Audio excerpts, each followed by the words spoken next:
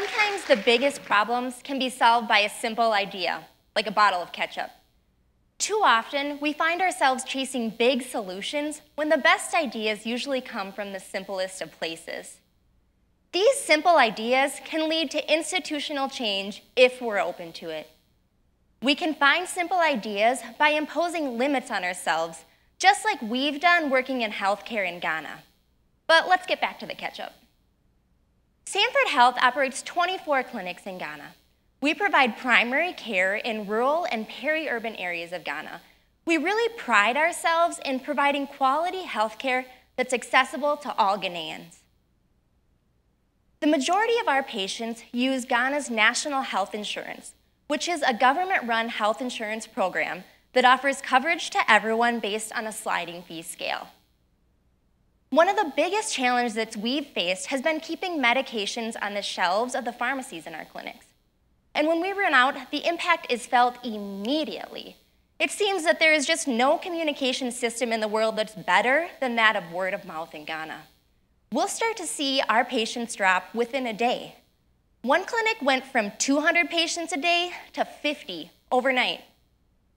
This problem is really not unique to Sanford or even to healthcare in Ghana. I've experienced out of stocks in a variety of businesses within Ghana, including a chicken restaurant that was out of chicken.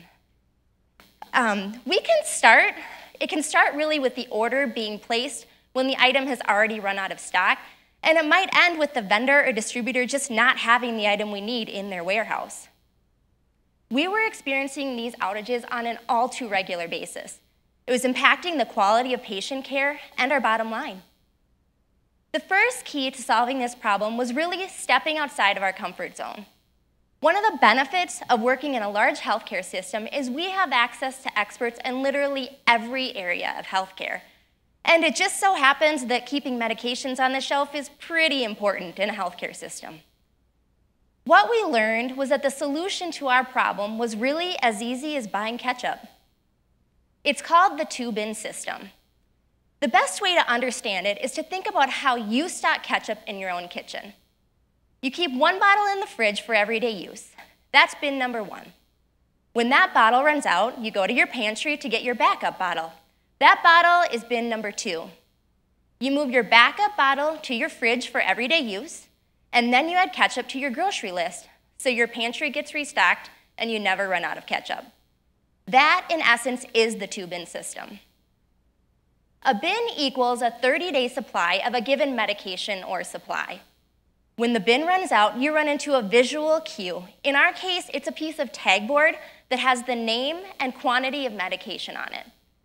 You take that tag board and put it on a shelf or in a basket so you know you need to reorder it.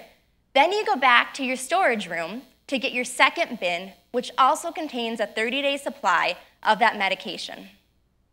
Orders are then placed within a week, which gives the vendor ample time to deliver the goods before your backup bin runs out. There's still some kinks to be worked out in the system, but the overall impact has been a dramatic decrease in the out-of-stock medications and supplies. Our patient volumes have increased as we become known as a clinic where patients can trust and rely on to have in-stock medications.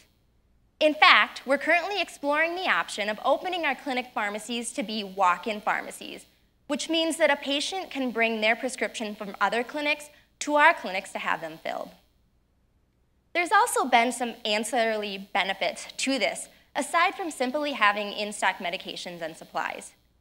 We've been able to better predict and control our pharmaceutical and supply expenses. A bin in general will last about 30 days, so we know ahead of time what our monthly expenses are going to be. Also, vendors can rely on us for regular orders, which increases their cash flow and allows them to have more medications in stock. And finally, medications don't have a chance to expire on our shelves because of stockpiling or hoarding, because we use the first-in, first-out system.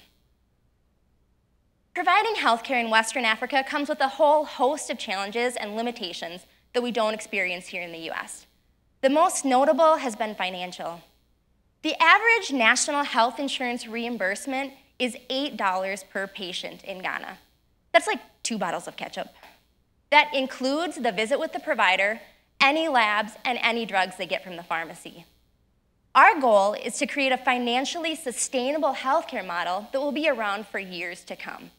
And so in furtherance of that, we don't have thousands of dollars to throw at a problem. We have to work within these limitations to find new solutions to old problems. But these limitations are really where we've also seen our biggest rewards in Ghana. There's really two sides to every financial limitation situation in a business. You've got your expenses and your revenue. And really, one can only go so far in cutting expenses. You need staff, you need structures, you've got to have medication, supplies, and equipment, and you have to invest in training your staff to offer quality care. These are just basic needs of a quality healthcare system. So you streamline these areas to make them as efficient as possible, but then it's time to start looking at your revenue, and that's where the fun starts to happen. The first step is finding the idea. The ideas come from everyone and from everywhere. People just really need a vehicle to try their ideas out. The key is to start small. In a resource-limited environment such as ours, sometimes you have no choice but to start small. But even when you don't, we can also force those limitations. One of the greatest concepts ever invented is that of a beta. We hear it all the time. A new app is released in a beta form. A new line of software is called beta. Do you know what beta means? Not quite done.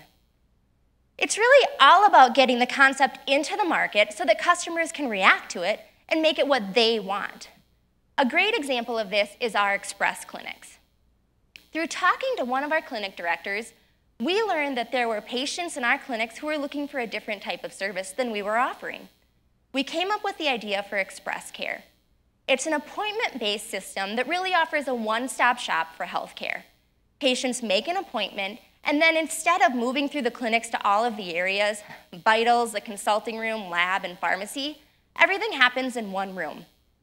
Patients were willing to pay a premium for this service, which really would increase our revenue and allow us to provide better care to all of our patients. Because this area was unknown to us and really outside our main line of services, we didn't want to invest a lot into a program that we weren't sure if would work. So, by using resources that we already had, such as equipment and staff, we were able to get it up and running within 6 weeks of when we first came up with the idea. Since we hadn't invested many resources in it, we were then able to just sit back and see what happened without stressing over the bottom line. It was a true beta. We came up with the best product we could based on what we thought our patients were looking for, and we got it up fast. Everything that happened after that was just learning. It did take a while for Express Care to take off, but slowly we started to see patients, but not the patients we were expecting.